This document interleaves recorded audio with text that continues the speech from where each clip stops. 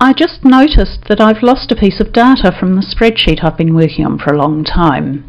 If you look at the March 2011 cell, you'll see that somehow it's gone. And I think it must have happened a while ago, too long ago to be able to undo it.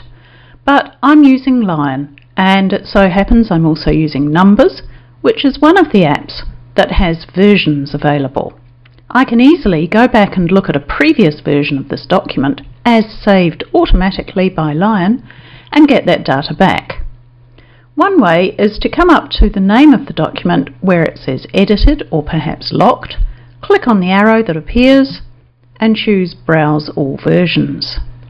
Another way I can do it is come to the File menu and choose Revert Document ...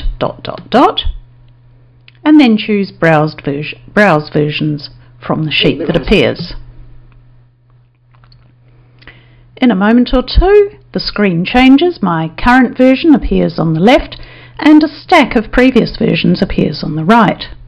By the right-hand edge of the screen, you can see a timeline showing all available versions. I've only been using this particular document for a month or two, so there are very few versions available. But if you've been using a document for a long time, you may find there are dozens or hundreds of versions available. Over here on the left is my current document, clearly labelled.